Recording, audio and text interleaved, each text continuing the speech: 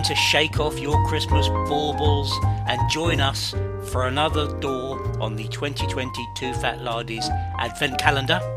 Now today is the 13th door, and we know that Christmas is a time for wise men. So we've gone to the wisest of all men, our very own Sidney Roundwood, and we'll be asking Sid to tell us all about his dream battlefield challenge.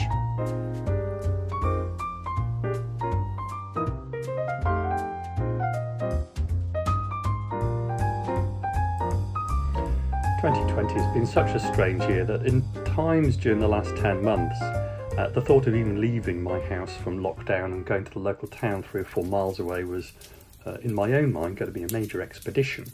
However, opening this Advent window, if I came out of hibernation tomorrow and was to go on a battlefield challenge, anywhere in the world, unrestricted costs, there's only really one place that I would be absolutely top of my list, and that's to go to America and to visit the battlefield of Gettysburg. I've been interested in the American Civil War for decades, really. I remember seeing the Ken Burns series in the UK, and that really was an eye-opener. So much information was available in respect to the Civil War, and I started reading more about it over the years which have gone by. I also really like the Paddy Griffiths book, Battle Tactics of the Civil War. It's a really well-written book which puts a very alternative view, I think, on tactical and operational developments in the war. And I also really like the Battle in the Civil War book which Paddy Griffiths put together with Peter Dennis. It's beautifully illustrated and is a really graphic guide to the tactics and operational level of that conflict. Armed with those books in hand, and having watched the DVD again just recently of Gettysburg with Martin Sheen and Tom Berenger, a cast of thousands, and having planned a virtual tour on the National Military Park Gettysburg site online, I feel that Gettysburg is right at the top of my list of American battlefields that I'd really like to go to.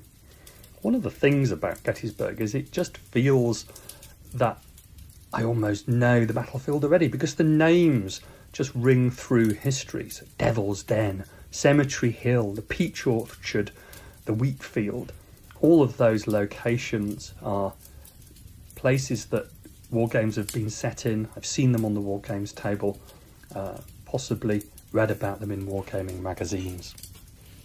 And I feel that's a really good start with any sort of key battlefield that we would visit just straight out of lockdown.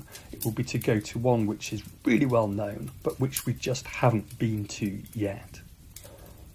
And one of the things with battlefield walking is that often when we've done it, we've been well prepared, but we've been trampling over fields and through valleys and around farms which aren't particularly well signposted. But with Gettysburg, looking at the National Park Service online site and the videos which have been produced relating to the battlefield, it seems to be a really well signposted, curated and eminently walkable battlefield, albeit over a large area.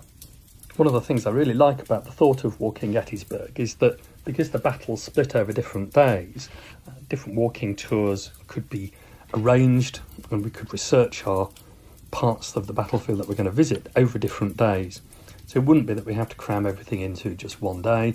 We can spend some time there. We can retrace the Battle of Buford's Cavalry on day 1, or maybe we could focus on Devil's Den, or maybe on the Peach Orchard, or maybe the final titanic sort of moments of Pickett's charge.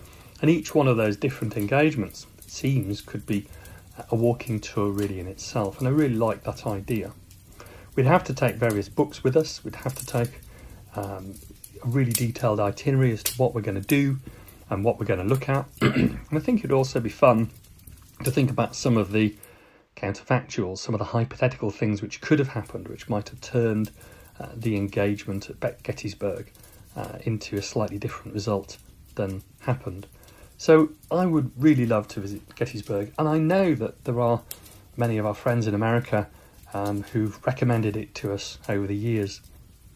So as we look forward to coming out of lockdown, finishing 2020 and making plans for 2021, the battlefield of Gettysburg in a 2 or 3 day walking tour in fine summer or maybe early fall weather would be just my ideal challenge to land on my desk.